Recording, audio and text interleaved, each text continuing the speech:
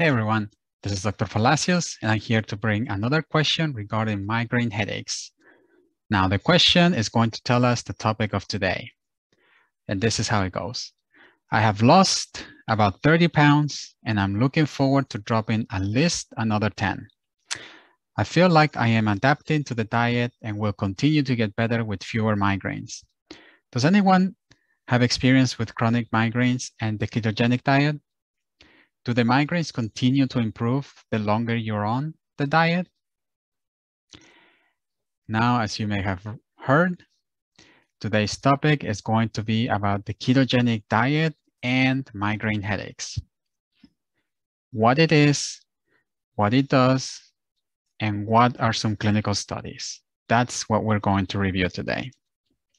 Now, it's important to keep in mind that the ketogenic diet has actually been around for a while. It's not one of the new fad diets that we see today. It actually goes back all the way back to the 20s from a Mayo Clinic doctor called Russell Molde Wilder.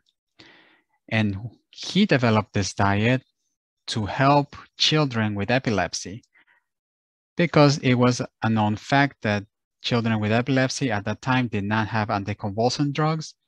And he found out that when the brain used a high-fat diet, most of the cases, or at least about half the cases of the pediatric patients, resolved their epilepsy or were at least better controlled.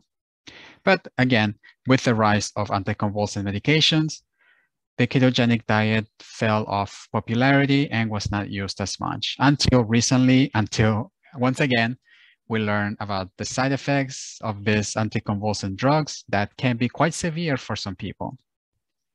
So we're here back again using the ketogenic diet for migraine patients. Now you may be wondering, migraines and epilepsy. Well, there is a correlation and it's right here. It all happens in the brain. Ketogenic diet is believed to improve the circuitry and the connections in the brain. Now, what is the ketogenic diet? To go over that, we just need to address the three main food groups: protein, carbohydrates, and fats. We all need this for our bodies to digest and then obtain the energy we need for our everyday functions and processes. Now, for the amount, that's what varies in the ketogenic diet. The carbohydrate is the least amount of intake that you do in a day. You take about 20 grams or 20 to 30 or even less than that. Protein is medium intake, which is about 1 gram per kilogram per day. And then fat is the main intake of the food in the ketogenic diet. So it goes about 170 grams of fat a day. Now, knowing that ketogenic diet focuses on high-fat diet and low carbohydrate, that induces the production of fat molecules that circulates the body and provides the energy necessary for the brain and the rest of the cells. And these are called ketone bodies. Now, how does it protect the brain? We have some theories. It's by 4 ways. One, it induces the mitochondria biogenesis. Like we talked about, patients with migraines don't have that much mitochondria availability or work, but the ketogenic diet helps it improve those levels and it creates more mitochondria. The second way is antioxidant capacity by improving the levels of fats and also removing the glucose, which can be inflammatory, especially if you get your sources of carbohydrates from junk or sweets.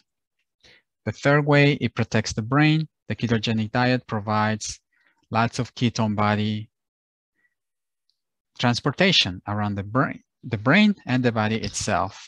And last, it induces the GABA upregulation. So the GABA type of neurotransmitter allows the brain to relax in a way, and then the glutamate goes down. So the glutamate is what excites the brain and provides extra sparks and circuitry in the brain. So that gets lower and the GABA becomes higher. And the last thing to contemplate and answer is, are there any clinical studies? So in this study, there were 22 participants. All of them had episodic migraines, and they tried the ketogenic diet for 1 month. So high fat, low carb, and medium size protein, or medium portions of protein. By the end of the month, the patients reported less severity or less pain, less duration, so less time, and fewer number of days. So like I've mentioned, it's promising, but we still need bigger studies to promote this type of diet for migraine patients. If you go into the forums, you will see that ketogenic diet is used and recommended by a lot of migraineurs and doctors themselves too. So think about planning for a ketogenic diet ahead of time before you begin all right away. And I'll be very happy to go through that with you and help you get to your goals so your migraines get much better. Thank you so much. And if you like to work together and address the root causes of your migraines, please click on my bio link below. And we can also find alternative ways to your migraines and other conditions as well. And it's all at the comfort of your home. Thank you so much and have a great rest of your day.